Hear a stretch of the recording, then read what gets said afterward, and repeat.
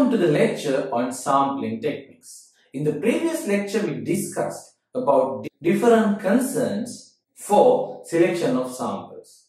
Mainly, we can categorize sampling technique into two categories: probability sampling and non-probability sampling. In probability sampling, we involve random process for selection of samples. If you can the previous example, if you need to calculate the mean, if you select the individuals for the samples, your friends or the people who support you or the people who are working in your environment, it may be biased. So we need to take them in random. Also, in probability sampling, we take a representative sample. That means once we describe the sample, we should be able to describe the population. So simply in non-probability sampling, we do not consider the randomness and we do not consider this representativeness. Also, there is very important mathematical part, that is, we apply something called sampling theory.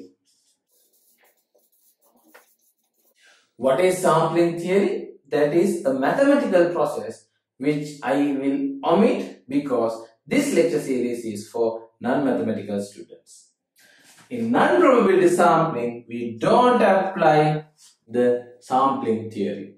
You might wonder, if it is not random, not representative, not applying sampling theory, why do we need non-probability sampling? During the lectures on non-probability sampling techniques, I will discuss why do we need non-probability sampling techniques.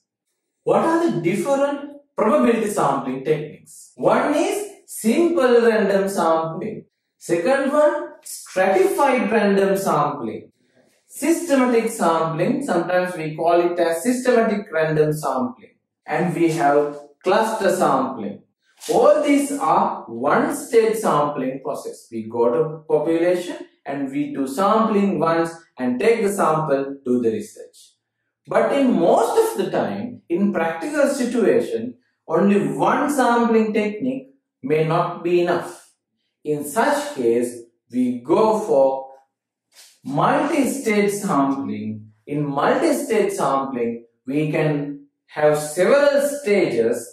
In those stages, we can have combination of these techniques or cluster sampling 2 times, stratified random sampling 2 times.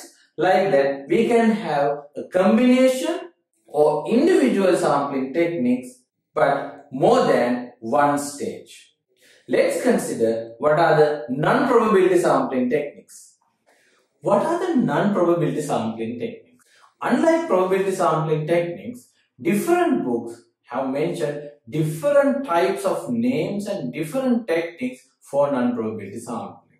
All those theories are based on the objective of the research. I will give you one classification, but when you are reading books, you may see some different types of classifications. Here is a non-probability sampling techniques. We have quota sampling technique and purposive sampling technique, volunteer sampling technique, haphazard sampling technique. And purposive sampling, there are several types of purposive samplings like extreme case, typical case, heterogeneous, homogeneous, theoretical, critical case, many types. And volunteer technique, when they are volunteering, it is not random.